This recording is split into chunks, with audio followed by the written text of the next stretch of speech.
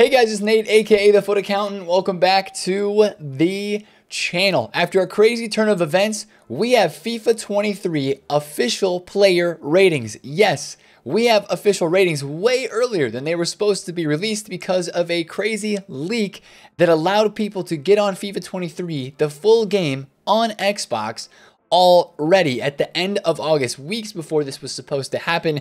People are on the full game of FIFA 23. So we're going to talk about that mistake that EA and Microsoft made, but also talk about these ratings because now we know some of the ratings for guys like Vinicius Jr., for Cristiano Ronaldo, for Lionel Messi, some of the big name players, big upgrades, also some crazy downgrades. And we'll talk through why EA might be rating some of these players like they are. So if you're excited to see some of the leaks for today, hit the thumbs up on the video and subscribe if you're new. Let's start by talking about the whole situation, because on Xbox is where this all started, and it kind of started early in the day. Yesterday on the 30th, people were saying that EA have accidentally made FIFA 23 playable for some players as it was downloadable in the store. Now, of course, the release date for FIFA 23, the standard edition, is September 30th. Evidently, Microsoft had some sort of misunderstanding with EA Sports, and it seems like they somehow let the game go live early. As you can see, people are downloading the game. People are starting to play the game and get it downloaded. People are even sending screenshots of packs that they're opening with 84 rated Hakimi, this guy packed, right? So there's your first rating leak for the day, 84 rated PSG Hakimi. But the craziest thing is this was not supposed to happen, of course, right? We probably weren't going to be learning about player rating leaks for like another 2 weeks or so. The second week of September is usually when we start to get some of these leaks.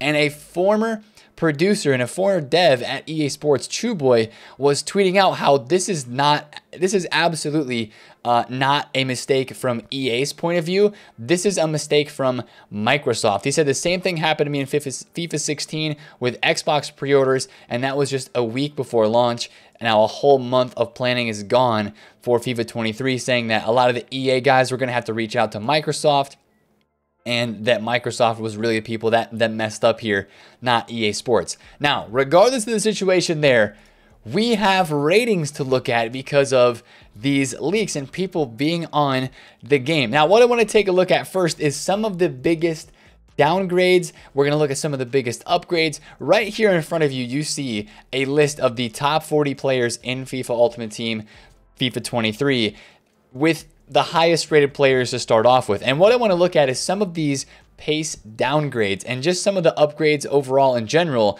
on both sides of the coin. But as you can see, gone are the days where we have Messi being 94, Ronaldo being 93, and those guys at the top, clear top of the FIFA Ultimate Team ratings tier list. Now we have 5 players rated 91 rated, with nobody being the clear-cut winner of top-rated player in FIFA 23. Mbappe, Benzema, De Bruyne, Messi, and Lewandowski all 91, and then a bunch of 90-rated cards below them. Now, the biggest thing you're going to notice here is like, oh my goodness, Nate, what happened to Ronaldo's and Messi's cards? They actually look kind of not that good. Like, that's what I want to talk about today with these downgrades, is EA Sports continuing from the trend of last year, from FIFA 21 to FIFA 22. They dropped the pace on so many cards last year, and they're continuing it this year. Currently this year in FIFA 22, Ronaldo had 87 pace and was 91 rated. So he gets a -1 downgrade, goes from 87 pace to 81 pace. He goes like down -1 shooting, -3 passing, and his physical stays the same. Dribbling goes down 3, but -6 pace on Ronaldo's card. Almost the same thing for Messi as well, right? 81 pace for him. Ronaldo and Messi are the same pace in FIFA 23. It's crazy to see the Messi downgrade as well, from a 93 rated overall down to a 91. He goes down 4 pace, but then his shooting, passing, and dribbling also take a hit, dropping down under 90 for shooting, 90 passing, 94 dribbling still, and then 64 physical, -1 for Messi there. So, of course, you look at the two GOATs, right? Messi and Ronaldo, big downgrades for them. Now, why is EA taking a lot of these guys' pace down on the attacking side of things? And as we look through a few more player ratings, you're going to notice a common trend. Neymar, look at this, 87 pace, like what? Down bad. Harry Kane, Kimmich all got pace downgrades. Conte -6 pace on his FIFA Ultimate Team card. Let's see. There was another option or another card in here that I saw that was down a lot on pace. I think actually no, that was it. I'm thinking of another card. But like these big time pace downgrades and downgrades in general, why is EA doing this? Well, I think they're doing it for two different reasons. I think they want to make pace a little bit less OP and less relevant as it has been in previous years. And again, like I said, we saw the start of this last year where like the Ronaldo and Messi card last year, if we go look at Messi's card from FIFA 21 and earlier, 87 pace, right? 88 pace on the previous years of Messi. Now he's going down to what, 81? Now I understand that Messi is getting older and usually that means that players lose some pace in FIFA with their stats. It just makes sense. But if you look across the board, a player like Kante or a player like Kimmich, why are they losing a lot of pace off of their card when really they should be staying around the same? I think the reason why EA is downgrading a lot of these pace stats is because they want to make the game a little bit more balanced. That's kind of the thing they're doing here. And as you'll see here in a second, as we look through more stats, they are upgrading the pace on defenders, right? Van Dijk got +3 pace. So reason number one, they want to make the game a little more balanced. Reason number two, I think especially for these attackers, EA wants to make more room for future upgrades, right? If they give Ronaldo and Messi 81 pace, think about it. Couple informs, couple special cards. They can then progress the power curve of FIFA 23 a little bit slower than they did in FIFA 22, where by winter wildcards and by team of the year, we have cards that are, you know, Hullet Gang, all 80 plus stats. We have cards hitting like 99 pace, and we had really, really crazy stats by the midpoint of the year in FIFA 22. I think EA wants to, you know, fine tweak that a little bit in FIFA 23 and be careful with the power curve. So that's my two opinions on why EA are doing this. Now, as I mentioned with defenders like Van Dijk, perfect example here. Take a look at the Van Dijk card. Here's a little nice image put together by Sahil on Twitter. You know, this is the Van Dijk card with the confirmed stats, 81 pace. This year in FIFA 22, he had 78 pace. And as you remember, again, as I talked about, in FIFA 21, these guys had even less pace. In FIFA 21, Van Dijk was 90 rated and he had 76 pace. This year, he's going to be 90 rated and have 81 pace. What's the difference? The difference is EA Sports wants to make these center backs faster and make them a little bit better defending to combat all the pace that the attackers have.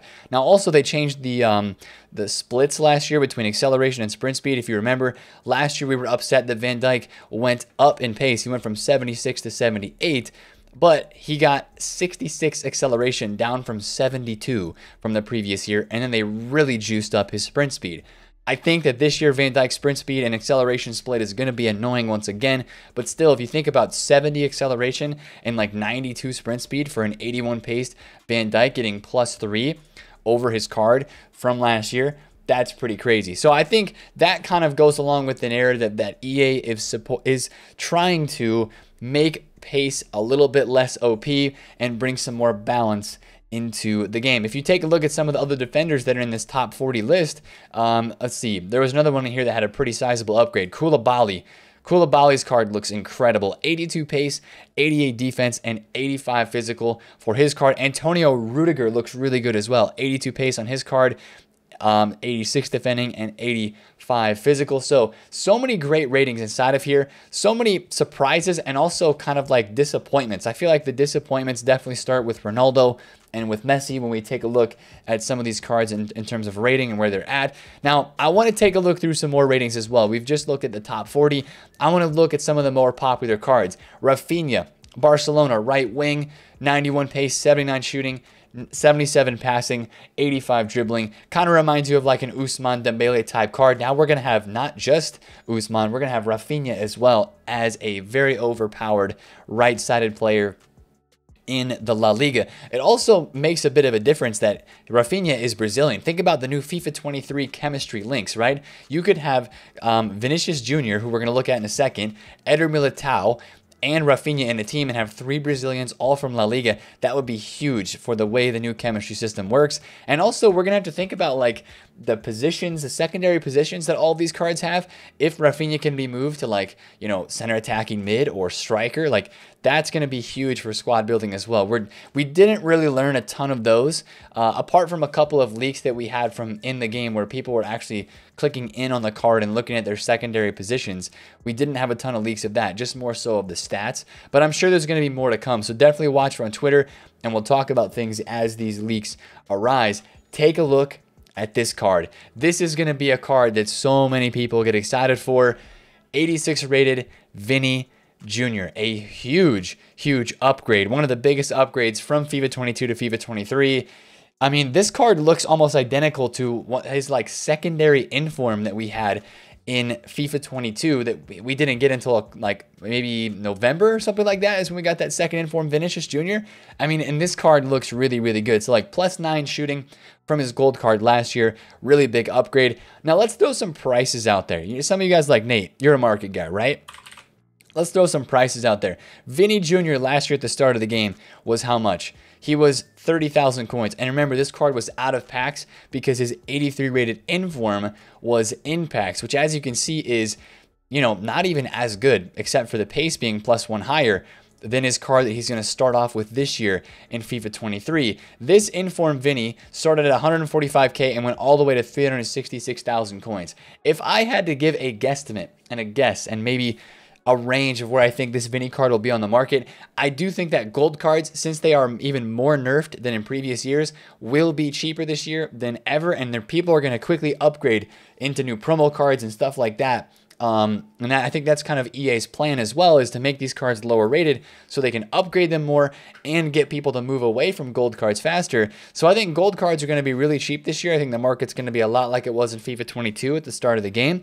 There's plenty of time to talk about that as we get closer to the game start, but I really feel like this Vinicius Jr. is going to be a 2 to 250,000 coin card by the full game release, basically the 1st of October. So maybe a little bit more than that in the first week when we start on the web app and we don't have a lot of supply. But I'm saying 250,000 coins is all that this card is going to be in that beginning stage. We'll have to see. Again, new chemistry system this year. In some of these upgrades and pack weight's going to be changing. So a lot of unknowns with this market and with what we expect to see on the game. But still, I still expect prices to be very reasonable at the start of the year this year. Let's talk about Tomori, or TikTok Tomori as he was known last year. Really overpowered starter card last year in FIFA 22 as well, or this year I guess you could say. But this one got a massive upgrade. If we take a look at Mr. TikTok Tomori, his base card last year was 79 rated. Huge +5 boost for an AC Milan, also with English links. Again, very good for chemistry links for the upcoming FIFA 23. 4-star weak foot as well. If they don't change that, that would be fantastic. 82 pace, 80 defense, and 79 physical. He gets a massive upgrade, especially in that defensive category. I think a card like this is going to end up being 75,000 coins. You might be like, Nate, this card looks way better than 75K at the start of the game. Again, I think the problem here is a little bit of the links. I know you can link Teo Hernandez, Mike Magnan, Rafael Leao. AC Milan got shown the love with some big upgrades, but I think a card like this is not as hyped even as a Jules Koundé card. Even though this Koundé card looks maybe a little bit worse than Tomori, it still looks good enough to be very cracked. And I think with the French links, and again, with so many great Barcelona players and La Liga players that people will want to link in their teams, I think this Koundé card will be more expensive than Tomori. That's just my prediction. So this Koundé card, again, talk about defenders getting upgraded. Take a look at this Koundé, right? Remember last year, everybody started getting really hyped about Koundé's base card last year. As an 83 rated card, it was really good. Start of the game, he was like 30,000 coins. And then now we get an even bigger upgrade. But look, he goes up +1 overall and gets +3 pace, man. EA is juicing all the pace on these defenders again. It's crazy. Now moving on a little bit more. Araujo, another Barcelona player, 77 pace. Probably a little bit underpaced, but we move. And then Militao, another insane La Liga center back, 86 pace, 85 defense, 82 physical. Only 84 rated. It's kind of crazy that Militao is 84 rated and has 86 pace for Tomori, 86 defense, and Militao has got 86 pace, 85 defense. I was thinking of somebody else there. Just kidding. Rudiger is who I'm thinking of. Militao's card, in my opinion, looks better than Rudiger, and Rudiger is 87 rated. So you know how those ratings are always a little bit, messed up from time to time. Actually, if I could go find Rudiger over here, I believe. Yeah, so Rudiger's 87 rated. He's got 82 pace, 86 defense, and 85 physical. And then Militao has a -1 defense, -3 physical, but more pace, lower rating overall, better dribbling and passing than Rudiger. And, you know, how much is Militao going to be at the start of the game this year? If I had to throw a price out there just randomly, it's the wrong card. Eder Militao. Let me take a quick look at this dude. Eder Militao, what was his rating last year? 82. So he gets a +2.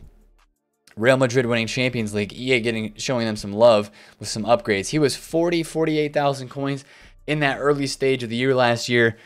Man, we have a lot of great center backs though this year. It's really interesting to see how these prices are going to pan out. But I would say again for this card, the Vinny Jr. and the chemistry probably makes this guy a little bit extra this year. I'm going to say like 60 to maybe 75K. I'm going to say 75K. I see somebody here in the comments saying 75K to 125K first week of FIFA 23. I'd go more towards the lower end of that, but I think 75K would be a pretty good, you know, price point for this Militao card. So again, we're kind of basing a lot of these prices on how we think the market's going to be and comparing it to FIFA 22, because the market at FIFA 22 was completely different than earlier years. But after going through this last year, I just don't imagine that EA would change anything else up. All right, scrolling through some more players.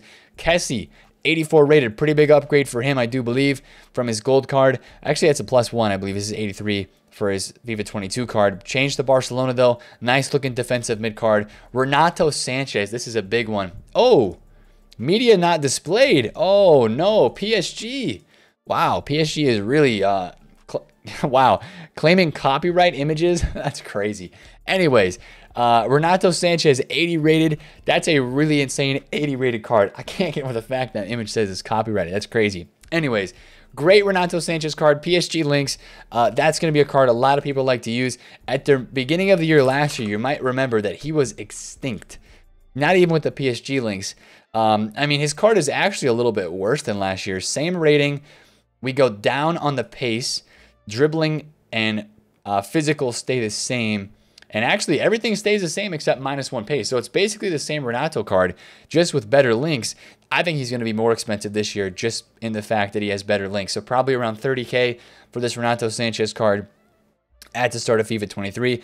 Ousmane Dembele, again, a nice looking card. Has competition with Rafinha though, but his French links, that's a big one. Tchouaméni, -2 pace, but still a pretty good base card right there, 82 rated.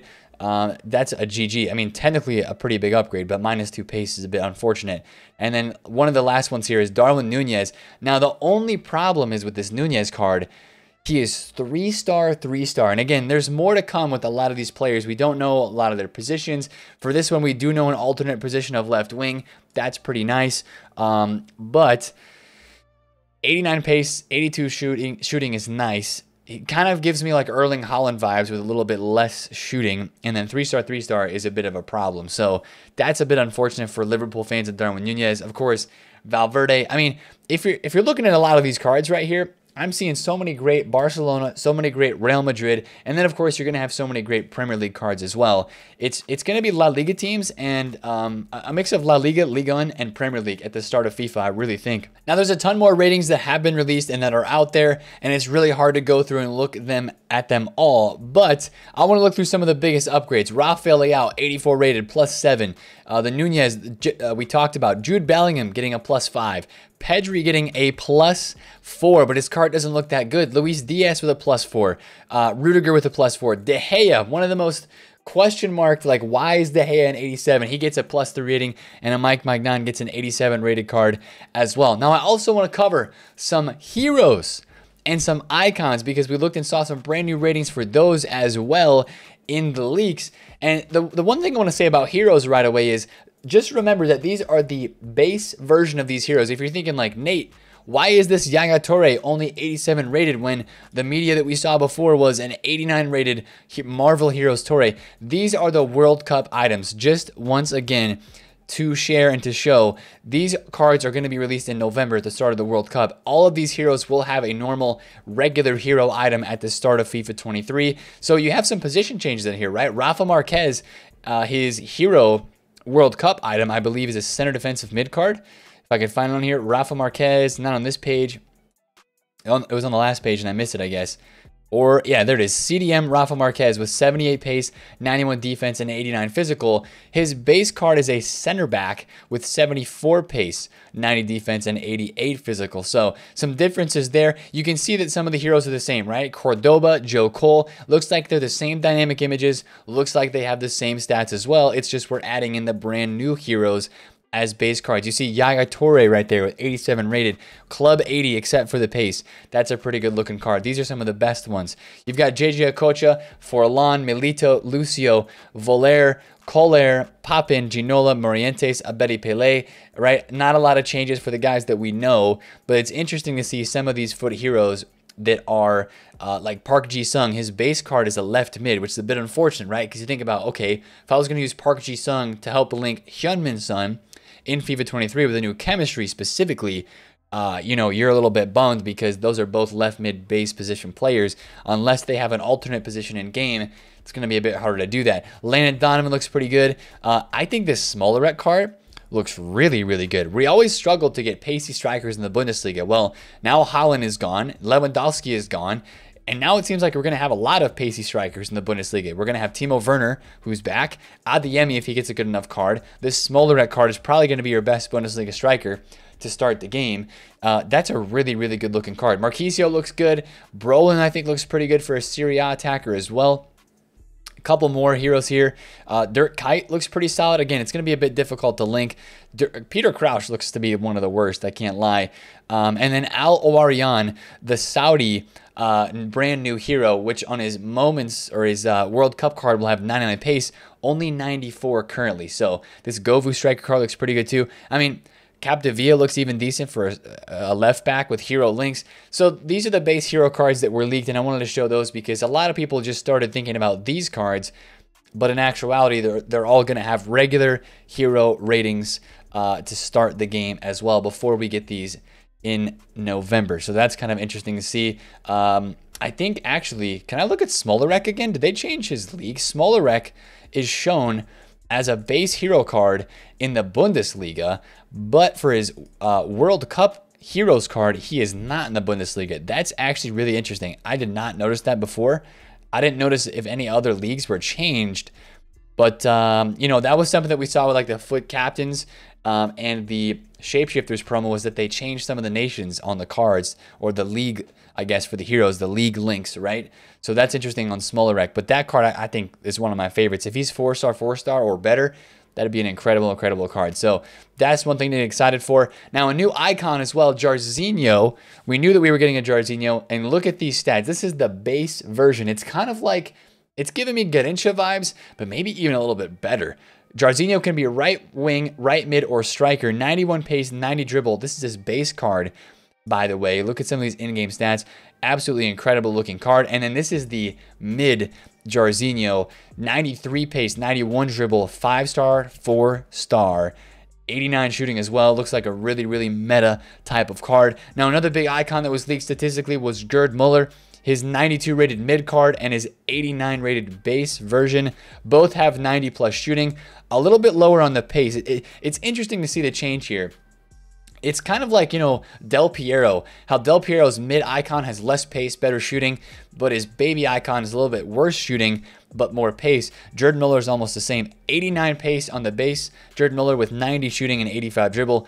And then the middle version has -5 pace, but +3 shooting, +3 passing, +1 dribble, and the same physical. So I feel like it's a case here of the baby Gerd Muller will have more hype at the beginning of the game than maybe the mid and some of the higher versions until the prime comes out. So again, there are leaks everywhere. If you actually go, here's a really bad leak. If you see this Javi Alonso, it looks even worse than Pep Guardiola is in FIFA as an icon right now. That's very unfortunate. But if you go over here and search hashtag FIFA23 and you go down and look at a lot of these tweets, you will see so many people have posted these leaks and so many people have been talking about this stuff.